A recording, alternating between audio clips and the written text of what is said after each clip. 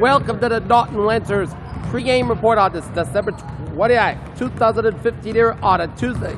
I'm Peter Wiggins here, and the Norton Lancers are squaring off against the Cohasset Skippers and Girls Varsity Basketball here, and the Norton Lancers are at 1-3, Cohasset Skippers at 3-3, and these teams used to meet each other in the South Shore League from 89 to 2002, so I'm expecting the Lancers to come up with a game plan that will find them a winning formula for basketball, as they need to do good on offense and defense, top and front and bottom here, as I'm expecting the Lancers to have some good teamwork, as this will be a doubleheader.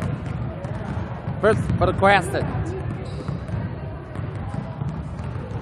for the girls, and then the Norton Lancers boys basketball will be taking on the Community Association of Science and Health.